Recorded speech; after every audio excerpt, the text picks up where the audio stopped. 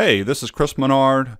I have a workaround for an issue that's happening in OneNote 2016. One of the keyboard shortcuts that we love in OneNote 2016 is Windows, Shift, and S. It allows you to take a screen clipping and immediately populate it into your OneNote page. The problem is Windows 10 had an update, and that update disabled Windows Shift S from working.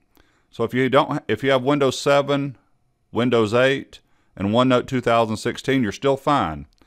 So let me tell you what Microsoft says to do, and then let me tell you what I'm going to recommend. So I'm going to go ahead and make a new page first. Add page. Test, sounds good.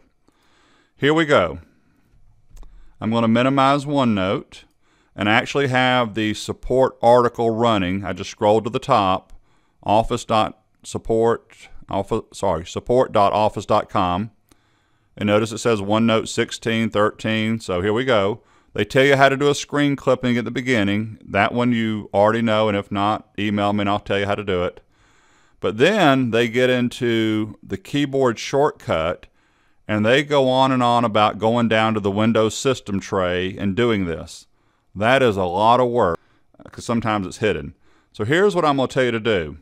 If you notice, here's a note telling us that Windows Shift S has been changed with Windows 10 update, and that's why it doesn't work anymore. So here's what here's the one workaround. Windows Shift S on the keyboard. It wants me to do a screen clipping. I'm going to copy this right here. When I let go, this used to go to OneNote. It doesn't now. That's the issue. Well, someone says, well, just go back to OneNote and Control V, which is paste. That works. That'll always work. In fact, I could go to Word and do a Control V and paste it there. But I don't want to have to do all that. So here's what I would do. I'm going to go ahead and add another page. I'm going to exit out of OneNote. Notice at the bottom of my screen is my taskbar, and OneNote 2016 is not in it. So I'm going to go to Start.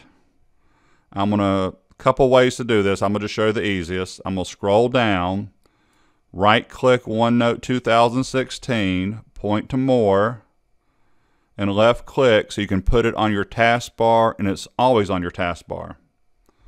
So there it is on the taskbar.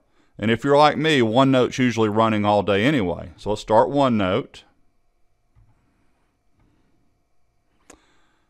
I'm on the page right now.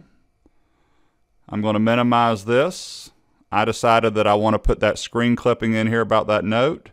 So right-click and left-click take screen clipping, and it even still tells you the keyboard shortcut, which no longer works. That's what's funny. And now watch this. I'm going to highlight that note.